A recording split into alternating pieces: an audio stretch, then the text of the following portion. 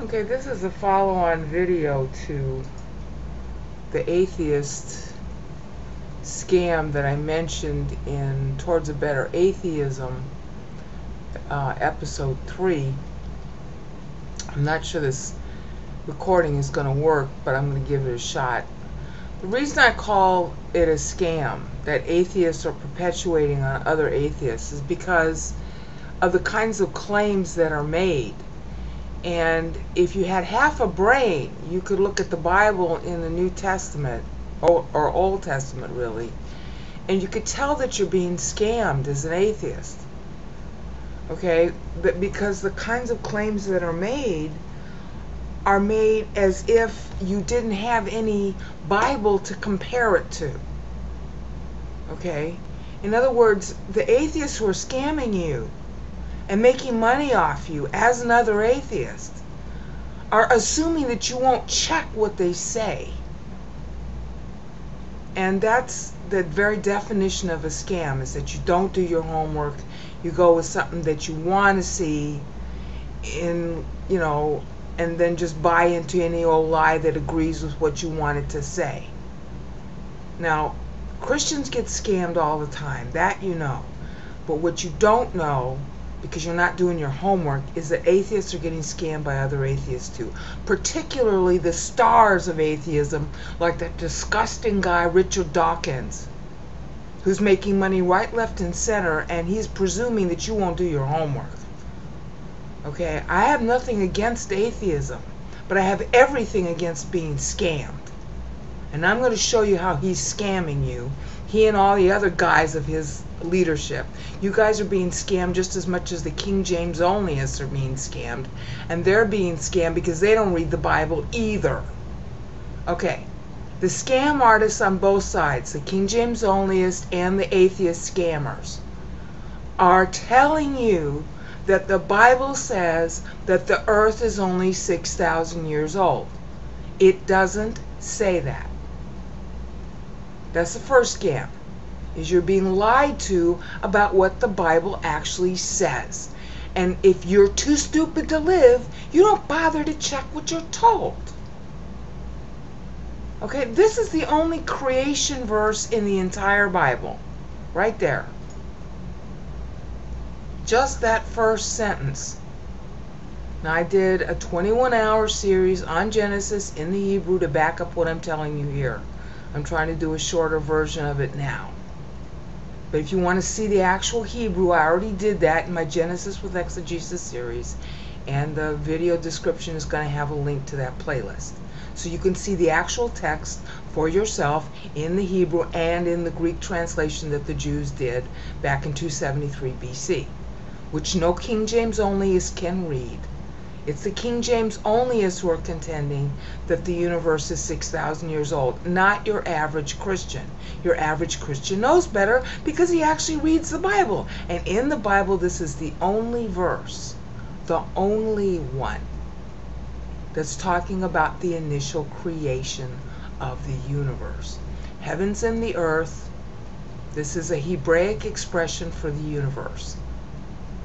Okay, and I proved that in my Genesis video, so I'm not going to spend time on that here. That's it. In the beginning, God created the heavens and the earth. That's the only creation verse in the entire Bible.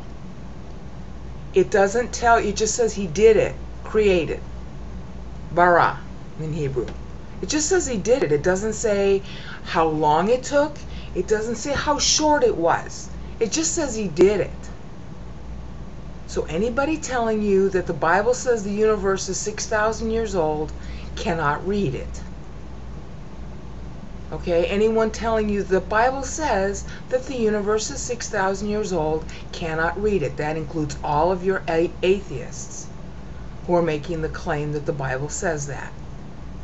And then, of course, the Christians are being scammed in exactly the same way. And nobody's doing their homework. Look, can it be any plainer in blue? In the beginning, God created. Doesn't say when, doesn't say how, doesn't say who. It just says he did it. Now, this is a mistranslation in the English. Okay, and pretty much all the English and all the other Bibles in translation mistranslated too. The Hebrew is tohu abohu, and it means chaos and wasteland. And the word isn't was, it should be became. And the earth became chaos and wasteland. So instead of what you see there in blue, the corrected translation should read, the earth became chaos and wasteland. It does not say when. It's saying it's a later event after the initial creation of the earth. After. This doesn't tell you how long it took or by what means God chose. And in fact, Christians for centuries have been trying to figure that out. Because educated Christians know that this is the only creation verse in the Bible. And they were trying to figure out how God did it. And we're going to get to that later in this video. They were trying to figure out how. There's a guy called Augustine who's a famous Christian. He was a real idiot, but that's okay. The Christians consider him famous. They consider him a spiritual giant. The fact that he's an idiot is something you don't learn until you're a mature Christian.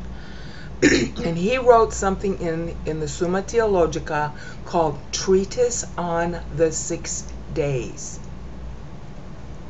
Okay, they knew that it wasn't the initial creation because that's right here. He was trying to figure out if God employed the angels to do it for him. Because it doesn't say how God did it. It doesn't say if he did it over a long time or a short time. All it says is bara. He created it out of nothing. Bara means to create out of nothing in Hebrew. Okay, but then here we have a transition. The earth, not the universe, but the earth, became chaos and wasteland. That's the corrected translation from the Hebrew, which I go through in my Genesis exegesis playlist. The Hebrew here is tohu wabohu, and the reason you know this is became is because there's an adversative vowel in there. W-A-W, they call it vav now. Okay, it's a transitional particle that's translated in the Greek with a de, which means that there's a change that takes place. And the New International Version recognizes that fact, but the other translations don't, because they're all too stupid to live. Okay, the Christians who say that this is part of initial creation don't know what the Hebrew says. Okay, that's all I can tell you is they're too dumb to live. But I'm sorry, Richard Dawkins is too dumb to live because this just says created without a timeline. And he should have done his homework, so he's a bad scholar. Of course, he doesn't know genetics to save his life. Because if he had done his homework, he would have known for centuries. This was understood right here. This verse was understood to mean that there was a transition between verse 1, the initial creation, and verse 2, something went wrong. And in Isaiah 45, that chapter talks back to this, where God says, I did not create it. He's using the same words as here, chaos and wasteland. In other words, it became chaos and wasteland for another reason. So if you were to compare this to Isaiah chapter 45, even in translation, look at verses 7 through 19. And Jesus Christ is talking there saying, hi, I didn't create it this way. I didn't create it this way. So it was not at initial creation. You're with me on that, okay? If you're going to debunk the Bible, fine. If you're going to be an atheist, fine. I got no problem with being an atheist. But if you're going to pretend to be a scholar, then do your homework. Or you're going to be embarrassed, because even a brainout can prove that Richard Dawkins is the stupidest guy on the face of the earth. He can't even do his homework on this phrase. And he should have, because I learned that, 40 years ago. He wasn't even teaching this stuff 40 years ago. He didn't write the God Delusion 40 years ago. I learned this 40 years ago. What happened to him? How come he's so dumb he doesn't even know this? The earth became chaos and wasteland. This is initial creation. This is something that happened after initial creation. The earth got trashed up. This was commonly known in Christian theology 40 years ago when I learned it. So this verse onward is about the restoration of the earth, not initial creation. And if you don't know that, you're too damn dumb to live. Like I said, 40 years ago, this was common knowledge. And you can just look up the grammar and know that, which I did in my Genesis playlist, which you can look at and see for yourself. The actual Bible text in Hebrew and Greek, you can see for yourself. I show it on screen, so that you can see the source text, and you don't have to believe brain out. So Richard Dawkins is an idiot. He's too dumb to live. He's trying to scam you. But I got more proof of that that's coming over later.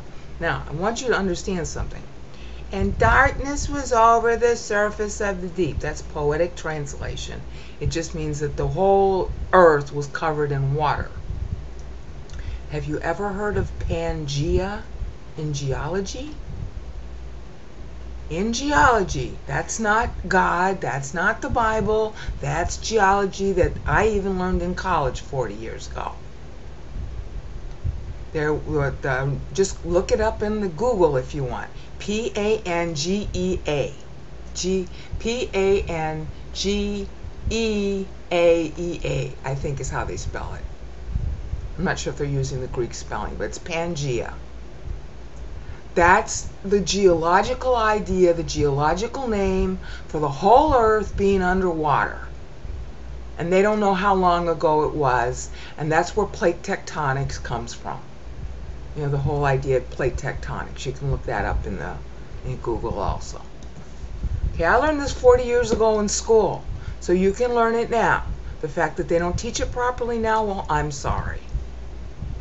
All right, so there you go. You want some kind of, hello.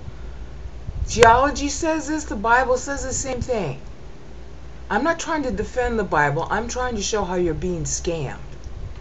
The Bible says things that science says, okay? And I'm not saying you should believe the Bible for that reason, but I am saying that when atheists deny that the Bible says the same thing as science, they're trying to scam you. And you should be aware of that. That doesn't mean you should believe in Christ or believe in the Bible. Just because the Bible and science agree on some things doesn't mean that the Bible is what you should believe in. Doesn't mean that you should believe in God. You got more tests that you have to employ to do that. But if you're looking for a scam artist, hi, Pangea is depicted right here. All right? How long ago this happened? Nobody knows, because it says the earth became chaos and wasteland. Doesn't say how long ago. Could be 4 billion years ago, 11 billion years ago, yesterday. I mean, it's not really yesterday, you know that. But, hello, there's no date given here. None at all. Okay, now, here's where it gets really weird as far as being an atheist is concerned. All this stuff is literally 6 days. Okay? See, all the way down, okay, we get to here, because I'm going to stop at 25.